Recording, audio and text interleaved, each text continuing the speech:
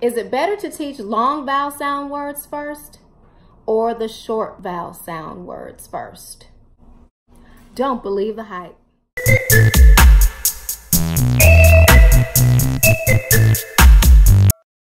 Greetings, educators. Today, I'm going to talk about teaching short vowel sound words and teaching long vowel sound words. According to Marva Collins, when she used the original open court method to teach her children how to read, they were reading words that were more advanced. They weren't reading baby words like cat, bat, and hat. She said they did not speak using baby words, so they should not learn to read using baby words. Well, according to the original open court method, which is posted for free online under Open Court Original Wygotsky, W-I-G-O-S-K-Y, that program lays out a systematic phonics program and process to teach students how to read using the long vowel sounds first. They don't teach short A, short E, short I, short O, and short U sound words first.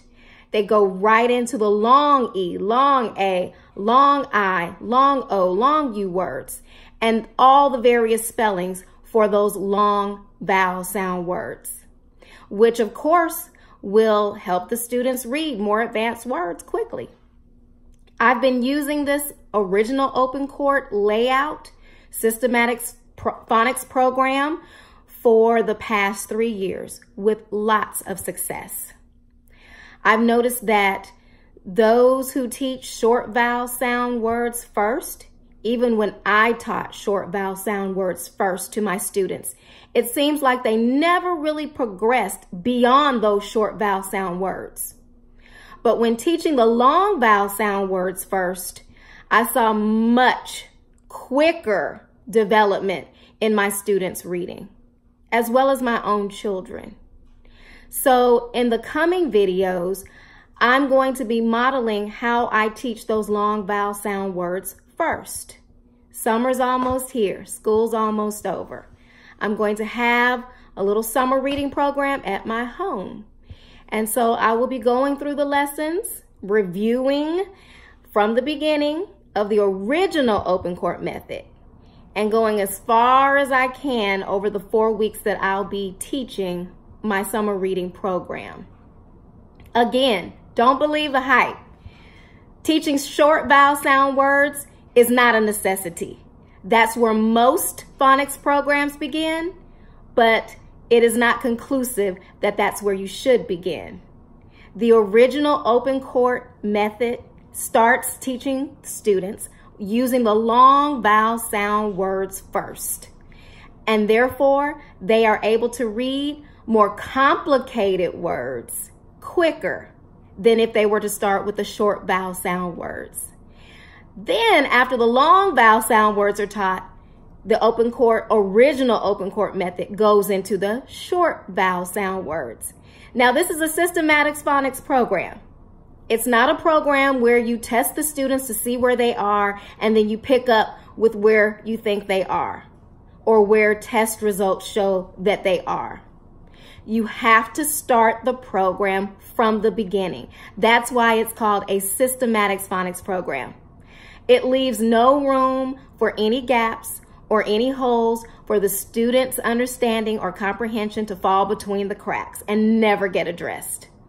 Even if a student is familiar with one of the ways that a sound chunk is spelled, they still have to follow the systematic phonics program in order to reach full success.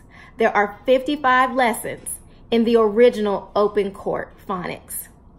Marva Collins said that her students were able to read just after 1 month, and in 3 months, they were comprehensible readers. Well, according to that open court systematic phonics program, if you hit 1 lesson a day, you'll be able to reach that.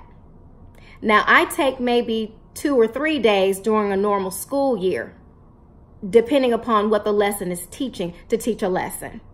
Some lessons may last a day. Some may last more than a day, maybe 2 or 3 days. because I don't want to move on until the students have learned and gotten used to those particular sound chunks or letters that make a particular sound, like EI says E, and then reading words with EI in it. I hope this helps. Please stay tuned for the next video. Let me know down in the comments, what do you think? What have you used? Have you taught long vowel sound words first, followed by the short vowel sound words? Have you seen any programs like this that start with the long vowel sound words before teaching short vowel sound words? If not, how do you feel about that?